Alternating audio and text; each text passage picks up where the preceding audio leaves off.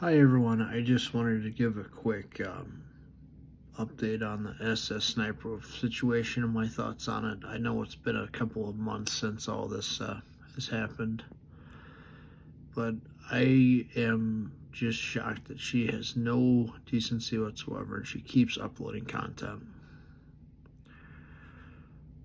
If YouTube wants to do anything right in 2024, get her off the platform.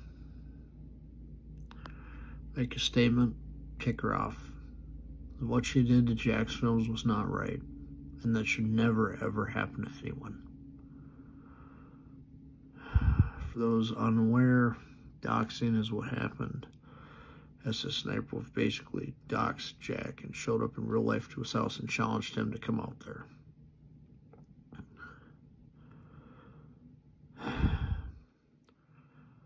My hope is that in 2024, YouTube starts listening to the users again, because this whole year has just been really weird.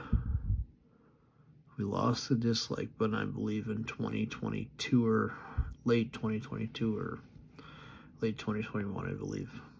And now we have another ad apocalypse upon us again, for the most part. Some of you younger generation alpha might not know what that ad apocalypse was. It's basically when Google kind of put ads everywhere, but they weren't as bad as they are now. The ads now are more invasive and more intrusive. And I believe that YouTube is basically trying to pressure everyone into buying YouTube Premium. And I think that for the vast majority of us, we do not want to pay for another subscription service. We have too many already. It feels like we're paying for cable all over again, when the whole point of streaming content was to get away from that. The ads right now are getting longer and longer in length. When you watch YouTube from a TV, you even notice it even more. I just think that we need to have a better balance of advertising on YouTube. I'd rather fill out surveys than deal with minute unskippable ads. I've gotten them before on the TV, on a smart TV specifically. But the point is the experience is just getting worse and worse with this platform, and I feel for all of you that are annoyed when an ad pops up on the videos that you're watching from me. I feel it too, as I watch YouTube almost on a daily basis. But unfortunately, I've had to sit there and take the unnecessary step of having to put ads in my videos too.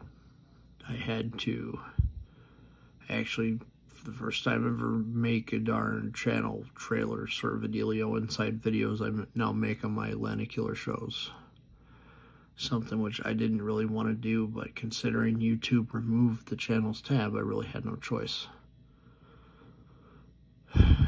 Because if you make content across 10 channels, you want them to be watched, obviously. So, going into 2024, I expect that we'll see more AI videos, probably more content creators leaning on AI.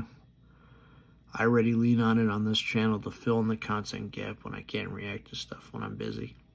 So, as long as it's a tool that's used for good, then that's fine. But if we're faking stuff, like, I bet with AI, with how good it's getting, they're going to be able to create fake messages from world leaders and such soon enough that are really damn good, and people are going to get fooled by them. So watch out what you're watching. And I do agree with YouTube having content creators have to label videos that are AI creations.